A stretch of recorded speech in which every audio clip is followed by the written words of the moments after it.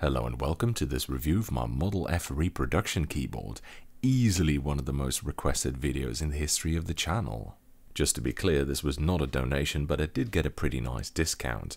I got into it pretty late, at a point when I thought the project would close soon, namely November of 2018, and I got it in June 2021.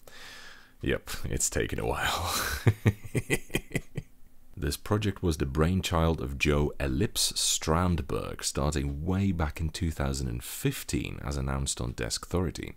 The repros had been shipping out for a while in truth, but I ordered one with keycaps and printed ones at that, and in ISO layout, and all of these factors made it take longer to make. Ones without keycaps or with unprinted keycaps, as well as ANSI ones, had already been sent out a while ago.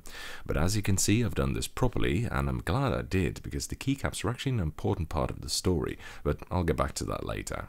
Apparently, Joe's first ever keyboard was a Model F, just like one was mine as it happens, and their enduring quality inspired him to do this repro project. Although it's taken a lot of time, there were a considerable number of obstacles to overcome as it turned out, and Joe's a bit of a perfectionist, and despite having to make several major tooling investments, he's collected over $1.5 million in sales so far, so it seems to have paid off. The Model F, or Keyboard F as IBM themselves called it, was a series of keyboards that started production in 1981. Quite a few different Models F were produced over the years, but probably the most well-known type was this one, the Model F XT, which was the one that came with the IBM personal computer, and its exceptional quality was a not insignificant reason why it became one of the best-selling computer systems of all time. The Model F worked using buckling springs, a switch design held in almost legendary esteem, and rightly so. They're smooth, nicely mid-weight, and exceptionally crisp, which is the best word I can think to describe these. They're generally agreed by clicky switch aficionados to be among the best clicky switches ever designed. The Model F was followed by the Model M, another legendary keyboard, to which, by the way, we owe the modern keyboard layout. These slowly phased out the Model F starting in 1985, but they were built around a cheaper, membrane-based sensing assembly, which is more or less universally agreed to be less satisfying than the original capacitive design that the Model F used. The Model M does have its own benefits, most notably its much more accessible layout compared to the antiquated layouts the various Models F used, but overall I'd say the Model F was a much better keyboard. And by the way, because the Model F was a capacitive keyboard, it's got inherent N-key rollover, unlike the Model M, which was limited to 2-key rollover. Do note that on the new ones, it is artificially limited to 6-key rollover by default to maintain compatibility with some boot modes on certain operating systems, but you can just switch it back on by holding both shifts and pressing N. The Model F Joe used as the basis for his project was the 4704 series, which was a line of banking terminals produced by IBM in the 1980s. He probably chose this for two reasons. First, the layout on those was relatively modern among the various Models F, and second, it had the most impressive build quality out of them all. I've done a whole video on the entire Model F series where I describe all of them in detail if you're interested, but I'll keep it limited to the 4704 series here for the sake of brevity. Originally, the series consisted of 4 types: the Model 100, which was a 50-key macro pad basically, the Model 200, which was essentially an old 60%, the Model 300, which was pretty much the same except with an additional block of macro keys on the right, and the Model 400, which was an expanded executive model vaguely similar to a full-size. Joe opted to make repros of both the Model 200, better known as the F62 or Kish Saver, and a Model 300 or F77, somewhat repurposed as a TKL. Well, it's not really a TKL because it's got no F keys, but you get what I mean. Anyway, that's the one I opted for myself. They're available in a variety of colors, including beige, black, industrial grey, silver grey, and even red, but I went for classic beige. You can get multiple colors of keycaps as well, and ANSI, ISO, HHKB, and different languages, so there is quite a bit to choose from. Both models start at $355 for a bare-bones kit, which is remarkably similar to the original price in 1982, when a brand new Kish Saver cost $340.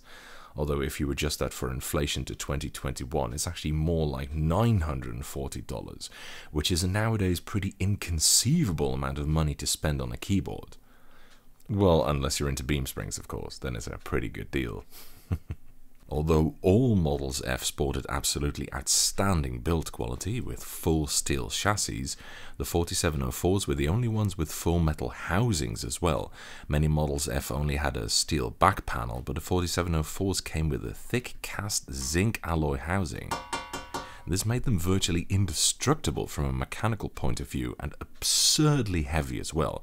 No, I mean seriously, you wouldn't believe the weight on this motherfucker. Yeah, applesauce, bitch! You can tell it's a design from an era in which electronics were not yet considered disposable. This repro feels like a lead fucking brick. And remember, it's not even full size. In fact, it's got fewer keys than a TKL. It weighs slightly under 4 kilos, or 923 zlotnik in imperial units. Russian imperial units. I actually have an original IBM Model 400, or F107, here. The custom industrial paint job is from a restoration I did on it. It's one of the most beastly keyboards in my possession. At 4.8 kilos, it's the 5th or so heaviest keyboard I own. But this one is of course a lot bigger than the F77, being a battlecruiser. Specifically, it's about 55.5 centimeters long, or 1.85 triers in Persian imperial units. Anyway, this is a great way to compare the repro F77 to an original 4704.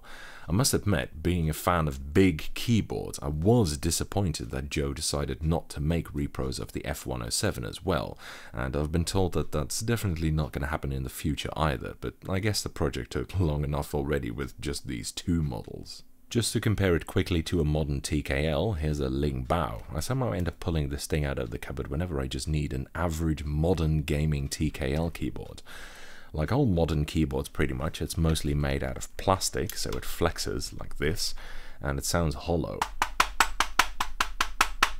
This thing doesn't flex at all, not the slightest, tiniest bit, which is more amazing than you realize. Even a battleship flexes more than you would think.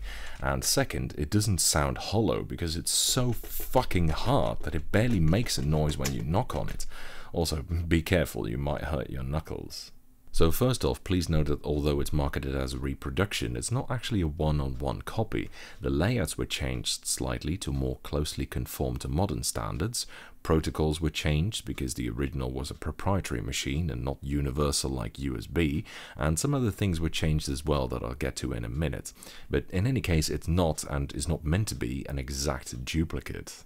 The first thing we're going to take a look at is the build quality. It appears to be dimensionally identical to the original. It comes with a similar nice textured paint job, and it's got the very helpful pencil tray at the top here as well. That's what this is, for those who were wondering, by the way. Furthermore, like the original, it uses a cast zinc alloy housing and a steel assembly, but it's actually 680 grams heavier than the original. This is partly because the housing is a fraction thicker, 4 mm in total, but most of all because it uses a higher grade zinc alloy than IBM originally used, which I've been told adds significant heft. Now, that sounds a bit weird to me. I can't imagine a difference in alloy composition being responsible for that huge an increase in weight, but hey, I measured it and it's there. I can't imagine what the F107 would weigh if they had made it in the same way as this repro, by the way. Just for reference, the housing alone weighs more than 2.5 kilos. Now compare that to the Ling Bao I showed earlier, which weighs less than 750 grams in total, including the cable, and you can see that we're not dealing with just some keyboard over here. And the Ling Bao isn't even that particularly crappy a keyboard or anything, it's just average, just a standard cheap mech keyboard from China. The F77 actually weighs roughly the same as 2 mid-gen IBM Model M keyboards, which are themselves tanks among keyboards, or slightly more than a Kalashnikov assault rifle. Well, this is not a real Kalashnikov, it's an airsoft replica, but you get the idea. Anyway, I really can't stress enough just how much of a powerhouse this thing is, especially for its size. The cable is a bit different as well, of course. Instead of a beige serial cable, the repro instead comes with a very long braided cable, and it's USB of course too, so it's actually usable on a modern computer. I like this cable. It's not as rigid as some other braided cables are, so it doesn't get in the way despite its generous length, about 2.8 meters. or 12.61 palmi mayores in Roman imperial units. Note that it's not detachable, but to be fair, neither were any of the original Model F cables. Well, it is detachable from the controller on the inside, of course, but not from the case. It comes with stick-on cork feet that you have to deploy yourself, but you can also get other types of feet for it, like these rubber ones, and even screw-in tall ones, which you're going to need if you want to use the keyboard at an angle, because it doesn't come with extendable feet of its own, just like the original. But I appreciate the inclusion of the cork ones, because those were the ones that the XT keyboards also used, so I stuck those on. Nice! Overall, the build quality is impressive even for a Model F. It's so heavy and strong that it feels almost otherworldly when compared to a normal modern TKL. If you're used to modern mechanical keyboards, even premium brand ones, this will feel quite unlike anything you've ever tried. I'd say this is enough to give Korean customs a run for their money, and remember, it doesn't cheat with brass weight inserts in the back or anything either. Next, the switches. Now, this is really the heart and soul of a Model F, of course, the capacitive buckling spring switches. These actually have surprisingly tight manufacturing tolerances, by the way. They feel delicious. But how do they compare to an original Model F? Well, first let's talk about smoothness. Now, I'd say that for clicky switches, smoothness isn't as important as it is for linear switches, nor is it as easy to get an accurate feel for, but it's still an important thing to look at. So I dug out my other Models F and I did a comparison. Now, I had to really dig down into it, testing it right beside them and going back and forth between different models, and it was slightly smoother than some and slightly less smooth than others. Like I said, it's a bit hard to get a really accurate feel for, especially because it's not always 100% consistent across these boards. But overall, I'd say they score pretty much on par with the older Fs. Not better, but not worse either, which, to be clear, is very high praise. It binds a little bit less than a real F as well, which is good, but that's probably due to the massive age difference. Most importantly, however, it has unmistakably captured that same crispness of key feel, that mild but sharp tactility, and that nice medium stiff weighting that fits clicky switches so well. In fact, it seems to be even lighter than an old Model F, and it doesn't have an extra stiff spacebar like some Fs have, which is good. It's very satisfying, quite the step up from something like Cherry MX Blue. I think Richard Hunter Harris, the inventor of buckling springs, would be proud. Some people have complained about the spacebar being rattly, and yeah, it kind of is, really. But to be fair, so is a real 4704, and in fact, despite obviously being quite loud, I think it sounds very full, almost like a tiny shotgun. It's not silent, but it's pretty satisfying, I'd say. There is documentation on how to fix the rattliness, though, for if you want to get rid of it. The sound is also very like a Model F. It's got that unmistakable super loud twang to it that allows you to instantly recognize that you're dealing with capacitive buckling springs. It's like Clint's intro, you know, you immediately know that's a Model F. It's actually so loud that you may have difficulty understanding videos or whatever if you're typing at the same time. But personally, I'd say if you go clicky, go loud or go home. To get really deep into this territory, the pitch isn't quite the same as my original 4704 Model 400, it's a bit higher pitched. It's probably caused by the smaller yet more rigid chassis, and it's got a flatter tone to it. The original kind of sings, so to speak, the note goes up a bit over time, whereas the repro holds a steady note.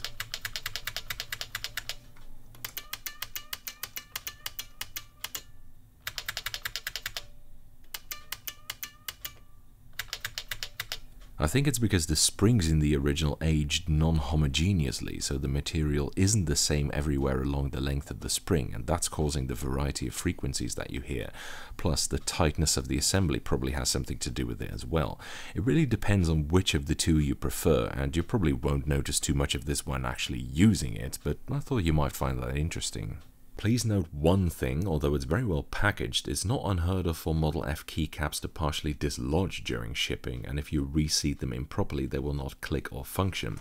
To reseat them properly, you have to keep the keyboard like this, so that the springs align better with the pre-angling peg inside the keycap. Now, mine was in perfect working condition straight out of the box as it happens, but I've heard of some others that had this. And there are some other out-of-the-box issues as well, although Joe has provided pretty detailed documentation on how to fix these. They're not unknown issues for a Model F, let's put it like that. The keycaps are also an interesting point.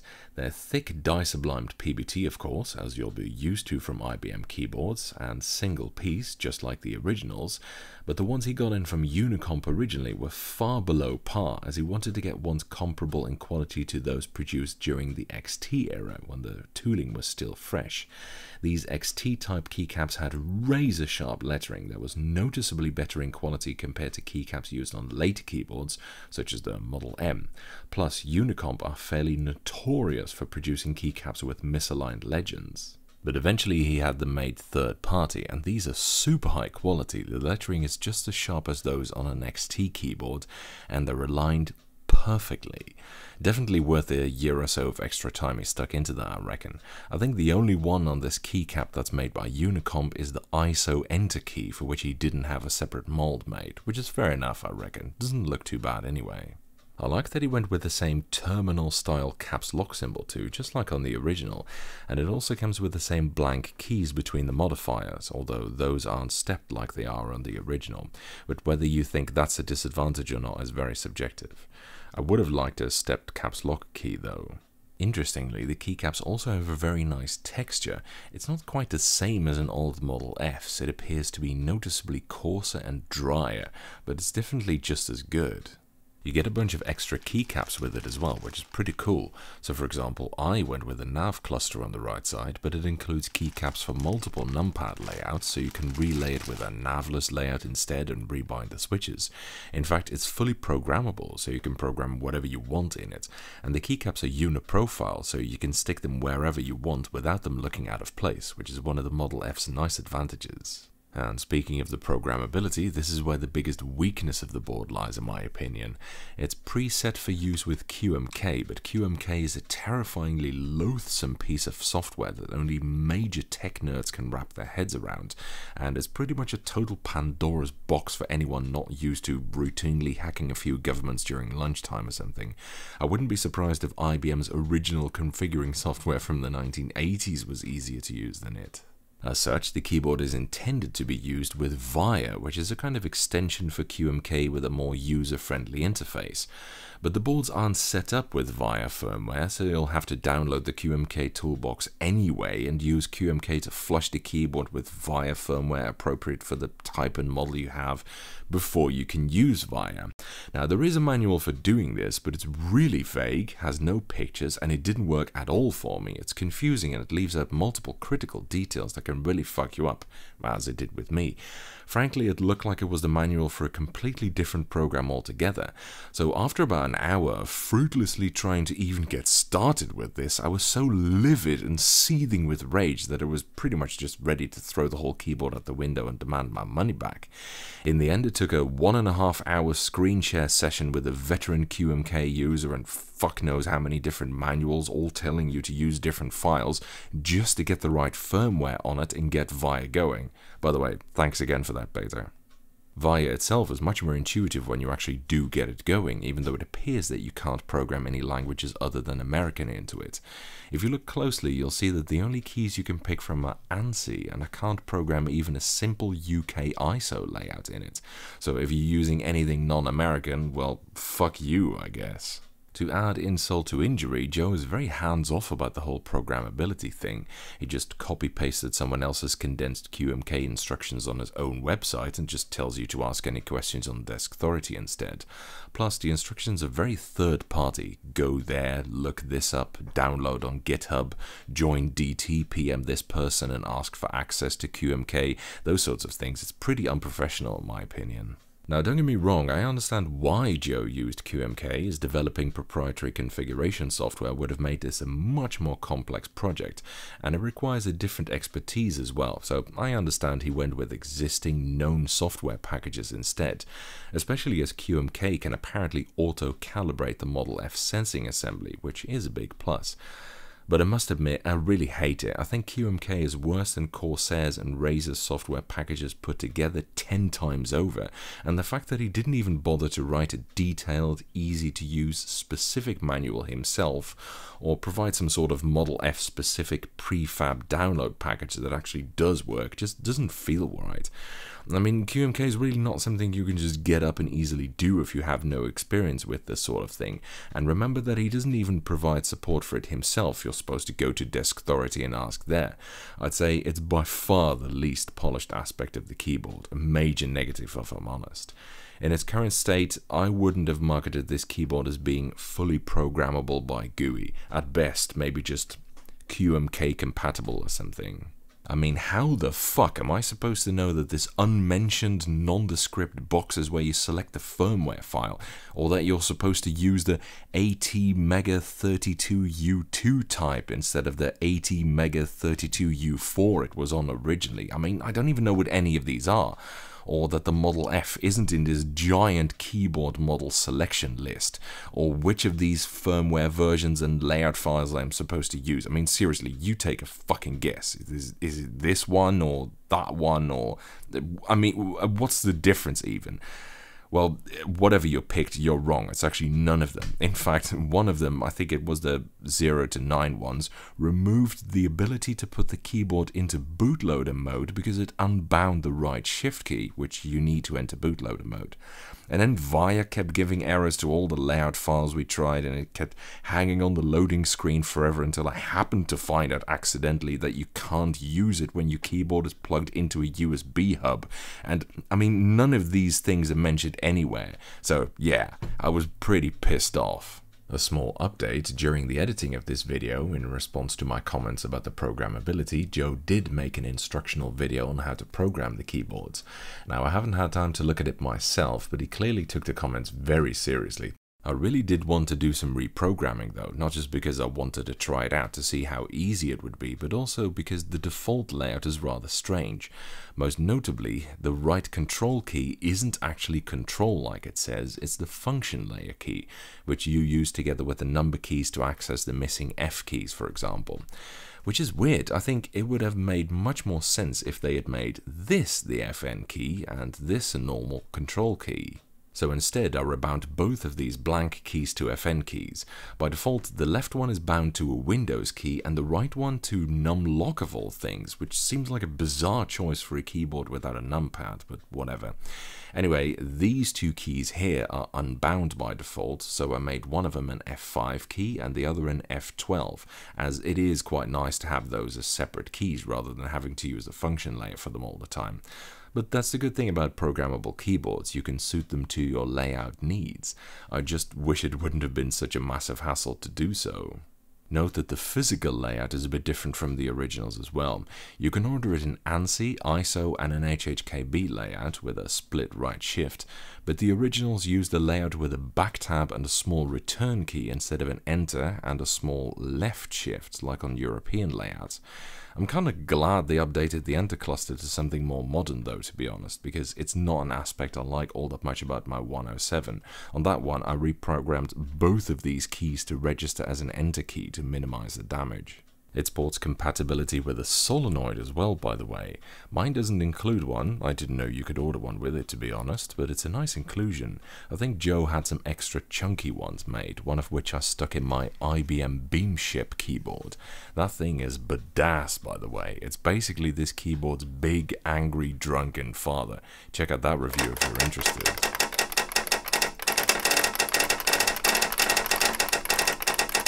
Original 4704s came with a beeper instead of a solenoid and a volume control wheel at the back, like this, but I think we can all agree that a solenoid is roughly between 100 and 10,000 times cooler than a beeper, so that's a good change, I think. Maybe I'll order one at some point. You can just plug it into the controller that comes with the keyboard by default, although I'm not quite sure where you're supposed to mount it. Overall, I'm very impressed. The switches, which I think were the toughest thing to measure up to, are just as good as the originals. The keycaps are just as good as XT era ones, and in terms of build quality, I'd say they're actually better than the originals. So if anything, it surpassed the frankly huge standards it needed to meet. Plus it's got all the conveniences of a modern keyboard, such as USB connectivity, programmability, well, kinda, more modern layouts, etc. So the price for one with included keycaps is a little bit under $400, which I think is honestly a pretty good deal. I mean, yeah, it's expensive, but you're not just getting a keyboard for it, you're getting something that's way, way beyond anything that's being made today. And sure, it's more than twice the price of a Unicomp SSK, but you're getting a Model F, not a Model M, and that really means something. Besides, it actually works on boot, which, you know, is nice. Compared to most custom keyboards, this isn't that expensive either, and even if they'll match this in terms of build quality, none of them will match this in terms of switch quality. So I definitely think that this is a very legitimate purchase. I mean, it's not flawless, the software aspect is a complete cop-out, and I really wish he would have done the 107 key models as well, because this is a little bit cramped for my tastes, but still, colour me impressed. Worth the wait. That's it for this review. Thank you for watching, I hope you enjoyed it. And following is a typing demonstration of me typing on this keyboard.